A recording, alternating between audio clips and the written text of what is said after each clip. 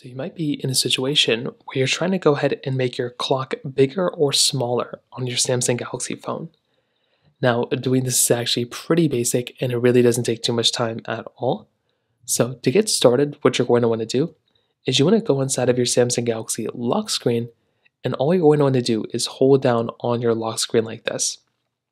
Now, when you do that, you'll basically come into this type of page. All you're going to want to do here is you want to go ahead and basically find this little clock option, which is right here, and you just want to go ahead and tap on it. Now, when you tap on it, you'll see these types of indents on the sides and the top corners.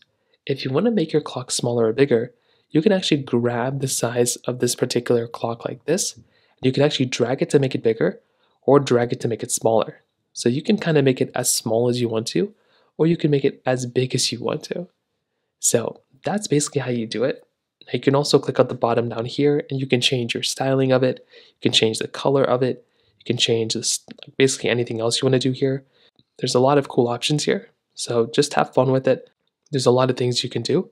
Whenever you're ready, you can go and click on done, and then it'll go ahead and change it out. And that's basically all you're going to have to do. If you have any other thoughts or questions, please let me know in the comment section below. Hit the like button, that will mean so much, but definitely hit that subscribe button.